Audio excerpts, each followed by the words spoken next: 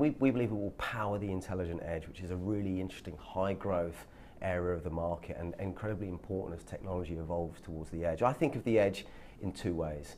I think around workplace and remote office, and I think about industrial Internet of Things. In terms of workplace, this is such an important area for technology right now, such an important area. Every CIO, I think every HR director is looking at how technology in their workplace impacts the productivity of their employees, the engagement of their employees, actually the retention and the attraction of employees, and people make the difference in business. And some of the most interesting projects we're doing in the intelligent edge right now are advice and transformation around workplace, actually working very heavily in partnership with Microsoft in that area. We talk about things like intelligent workplaces and intelligent workspaces where the environment adapts and works with you much more, and that's really interesting as an example of the intelligent edge. And then we think about industrial IoT.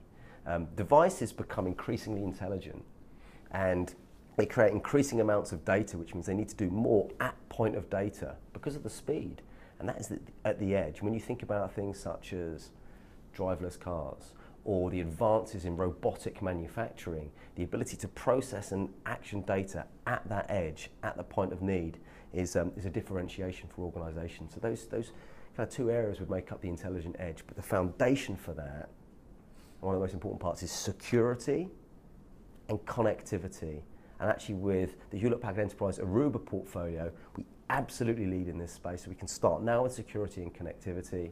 We can advise around workplace transformation for the benefit of people and employees, and we can help power the intelligent edge around industrial IoT. And we're delighted recently to really welcome the government's industrial strategy and digitisation strategy, which we think is incredibly important to the future of UK PLC. As we become a modern, dynamic trading nation to outcompete, and they're encouraging digitisation across all organisations within the UK and within government itself. And we think in that context, intelligent edge and point next services to get there are incredibly relevant and very timely.